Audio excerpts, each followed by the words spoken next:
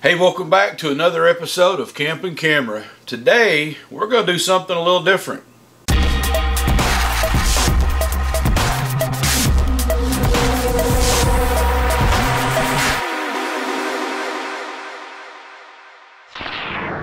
Hey, welcome back to the channel. For those of you that have been here before, thanks for tuning back in. For the new folks here, thanks for dropping by.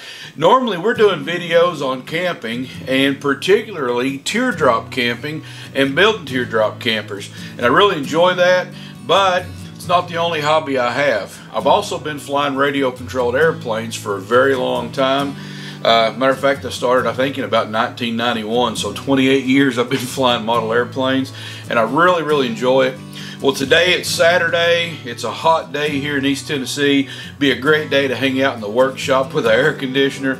Not too long ago, I picked this big bird up at a swap meet, which is kind of like a model airplane flea market.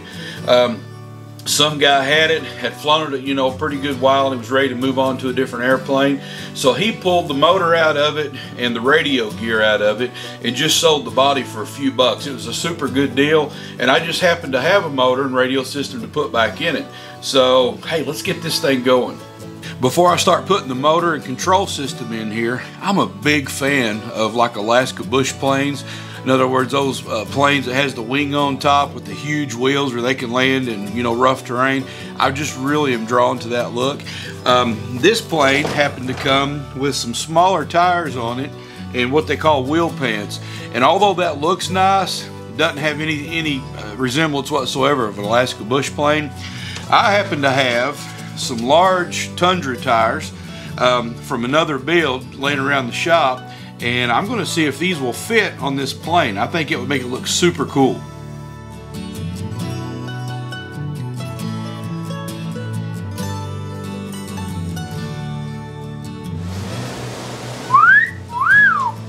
Man, that looks good. That was definitely the right thing to do. So here's the tires that came off the airplane against the tires that I just put on it. You can see how much bigger the new ones are. Oh my goodness, that looks so much better. So you're probably looking at this airplane, I'm going to call it the donor airplane, and wondering why am I going to pull parts out of it to put in the other one. Well, for one, the other one's bigger. I just want a bigger airplane. I think it'd be cooler to look at a bigger model in the air. Now this one's a little fatter or wider, or like me it's chubbier, but it's a smaller airplane. The second thing is the other airplane, the one I'm going to be putting the parts into. It has a longer fuselage. It has a long elliptical wing. I think it's going to have some pretty good glide ratio or gliding characteristics, but it also has wing flaps, so I should be able to do some shorter takeoff and landings. So yeah, it's the biggest reason why is one, just the size and the flying characteristics.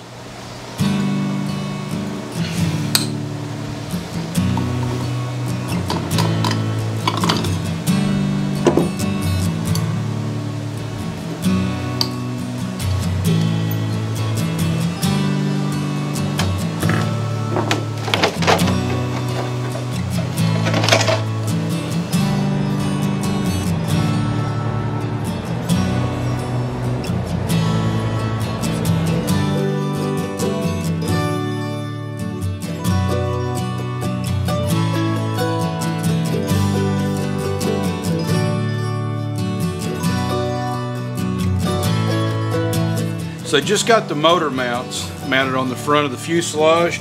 Now I'm just going to loosely mount the engine on there while I hook up the throttle cable, fuel lines, and whatever else, and then I'll crank or tighten the engine down.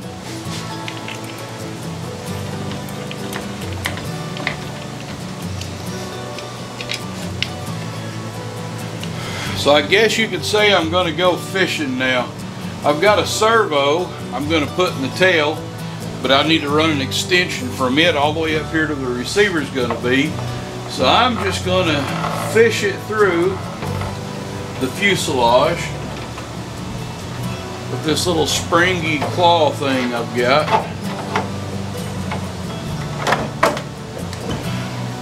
And there it is.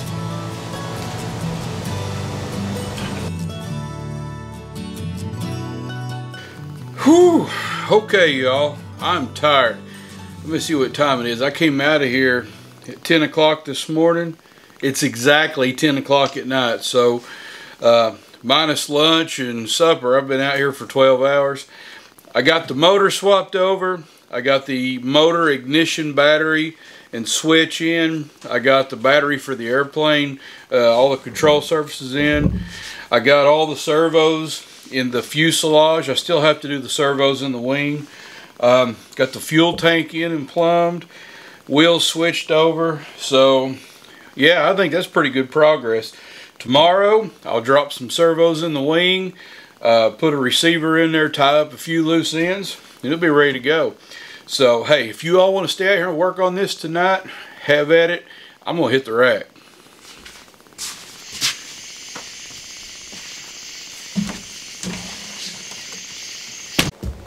So we're back in the workshop. It's a new day, and I almost had a major disaster.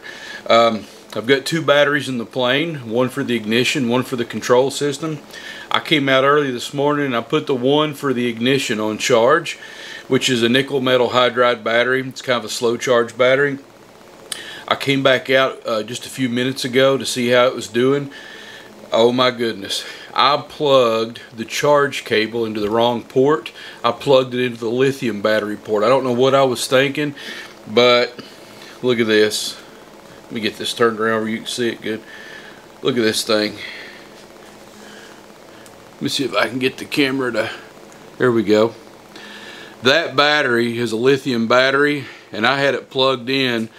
Go back to focus here. I had it plugged in with the wrong connection. I had it charging on a nickel metal hydride setting, and it exploded the battery. That could have caught on fire, and of course the plane being balsa wood, it would have caught the plane on fire. I could have lost my workshop this morning. How stupid was that? I've been flying for years and years. I've never done anything like that. So I just need to slow down. I just need to pay attention to what I'm doing, or I'm going to have a serious accident.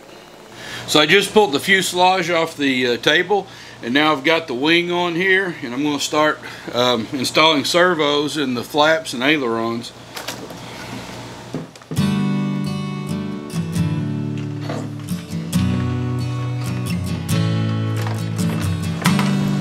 Alright, one wing down, one wing to go.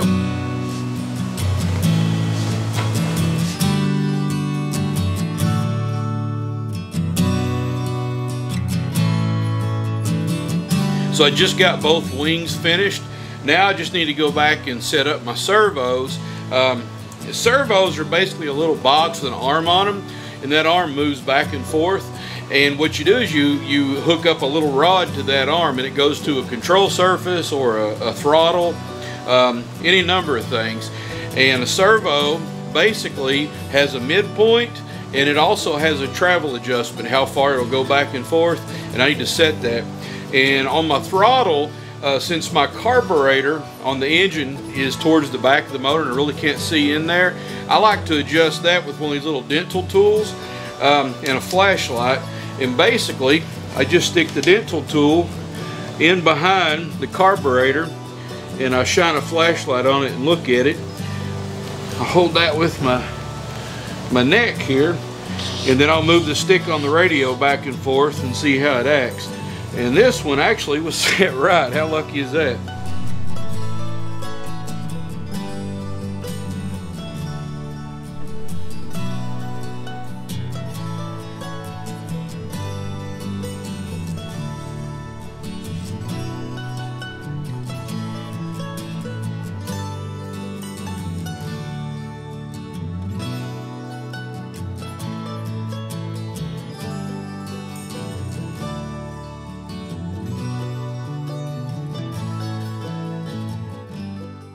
Alright, so we are en route to the flying field. I actually skipped ahead just a little bit.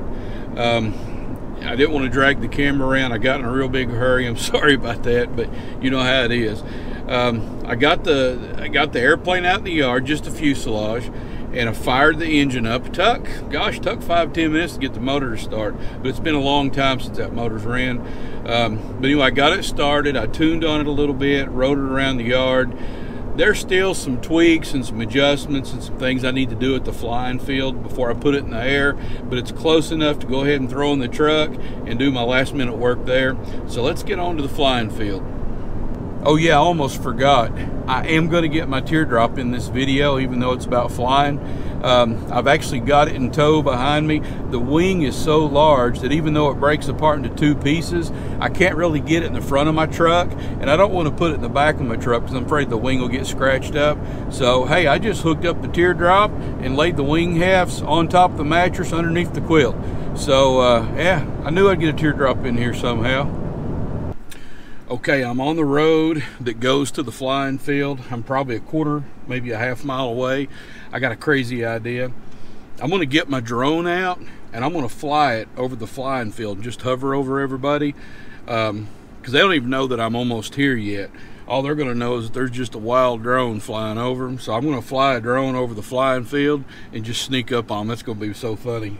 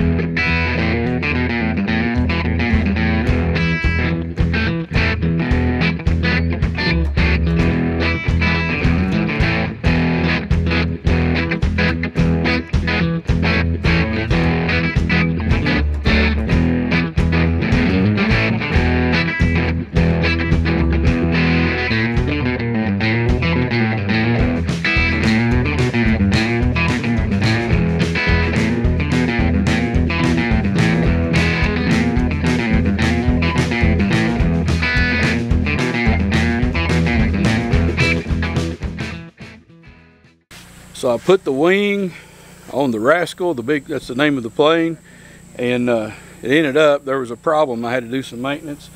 So I got a wooden dowel glued in here and I've got it drying right now with epoxy. So hopefully here in about 30-45 minutes we'll be ready to try it again.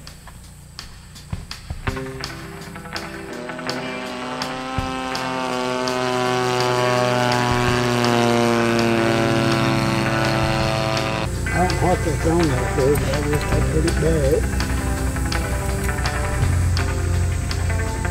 It can't get down to the tar and tar. All right, y'all, I'm gonna have to fast forward about 5 days.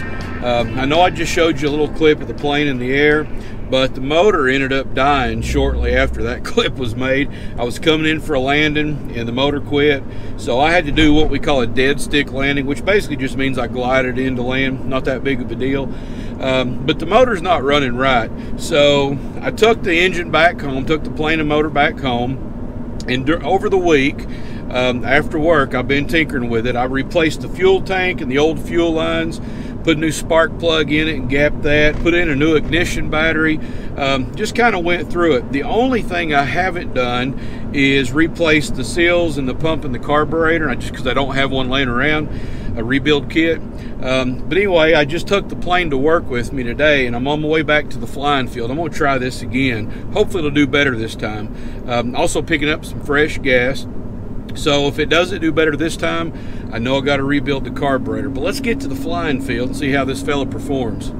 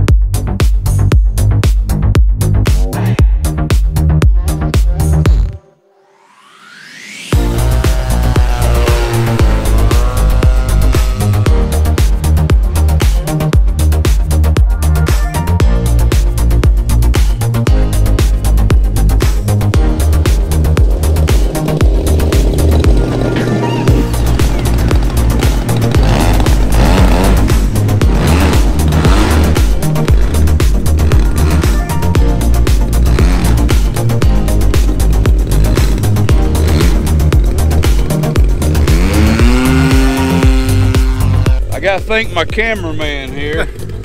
He said he didn't know if he had a steady hand, but he looked like he was holding the video awful still to me. Well, I tried. All right, so it's running way better than it did last time. Last time I think I did 3 landings with it, and every time I landed it, the motor died on final approach. And this time it's not died once, and I've done several landings, so much better.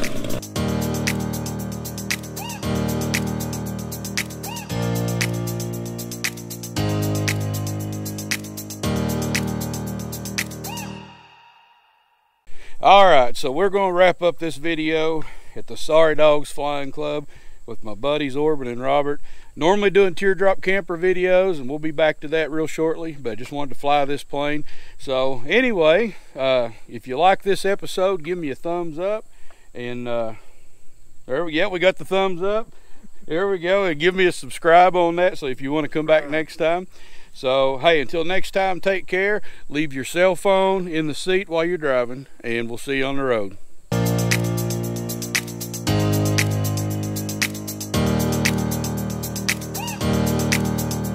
And Robert, do one of them things I did last time right before I crashed.